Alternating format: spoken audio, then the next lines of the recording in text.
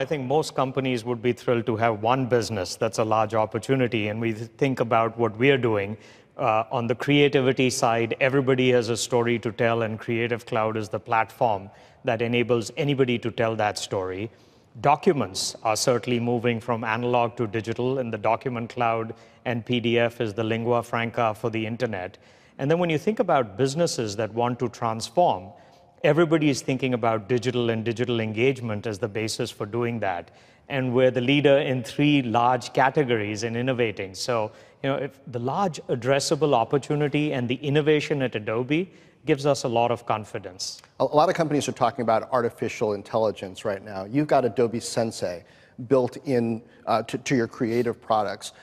Explain to us how that translates into financial performance. Is it lower churn through allowing people to do things faster? Is it something else? What is it that AI gives you that ends up translating to the top and bottom lines? Well, maybe 2 examples for that, John. On the creativity side, everybody fears the blank page.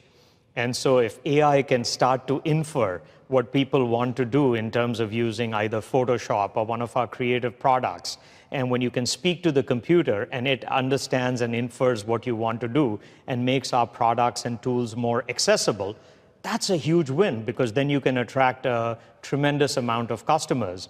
And at the other end of the spectrum, when you have millions of customers hitting your website, the AI that we have on the Digital Experience Cloud being able to infer intelligence from the trillions of transactions and ensure that you get the right offer that was meant for you in real time, that's something that humans cannot do. So, 2 really good examples, I think, at different ends of the spectrum of how AI enables our customers to do more with our technology.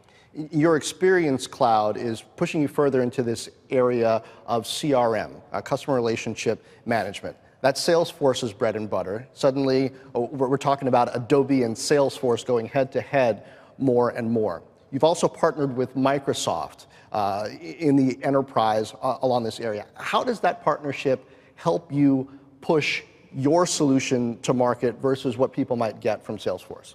Well, we really believe that what's happening is that every enterprise wants to, in real time, engage with customers.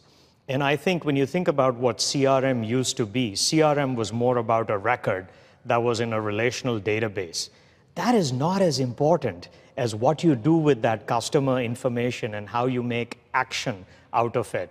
And I think that's where the Adobe and Microsoft partnership is so valuable, because together with what they have done with Azure and the ability for people to process the data at the pace at which they want, and what Adobe has done, because we enable people to attract customers to your platform, we allow you to engage it. So we think we're actually creating a brand new category and industry, which is all about digital engagement and customer experience management, far more critical than what a record might store.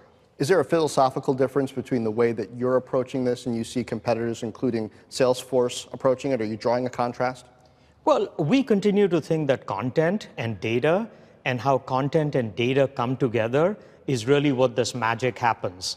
You walked into a retail store, you're accessing an application on a mobile device, and it's all about what's the right content that's being delivered based on the intelligence. So I think it's a dramatically different approach that Adobe has pioneered. And I think it's companies like Adobe and Microsoft and SAP who actually see this vision for what's happening in the world. A couple quarters ago, I asked you about acquisition pace, because I was looking at your record and it looked like it was time for a sizable acquisition. You announced the Magento acquisition not long after that. Now people are wondering about what you guys are going to do, if anything, with Marketo. I know you're probably not going to answer specifically on that name, but are you still on the hunt for sizable acquisitions, potentially in the billions? You have the market cap for it. Well, we continue to think that when we look at what would make sense for Adobe, we're really focused on, do companies have great technology?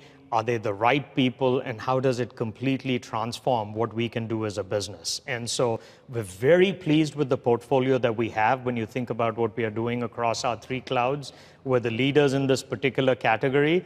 And so, I think trying to focus on the existing acquisition, you talked about Magento, making it successful, it's off to a great start.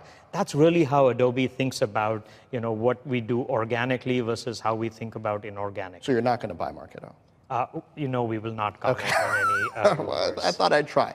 I was also looking at the calendar. A little more than 10 years ago, you took over as CEO of Adobe. Not long after that, Lehman failed. Financial crisis time. All sorts of stocks go down.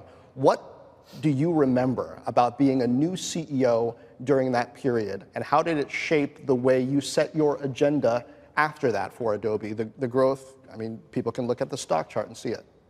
Well, I've been at the company 20 years, John, actually. And we go back 18. Yes, I remember. The first time we've done launches of even Creative Suite, which was the precursor to the Creative Cloud, you were there with us on this journey. But, the funny thing is when I took over in 2007, in 2008, we had record revenues. And I'm like, how hard can this be? Even I can do it. And then the recession hit. But I think it taught us 2 things. The first was, as you know, at that point, we didn't have much recurring revenue. We announced we are close to 90% recurring revenue. And we weren't innovating at the pace at which we needed to.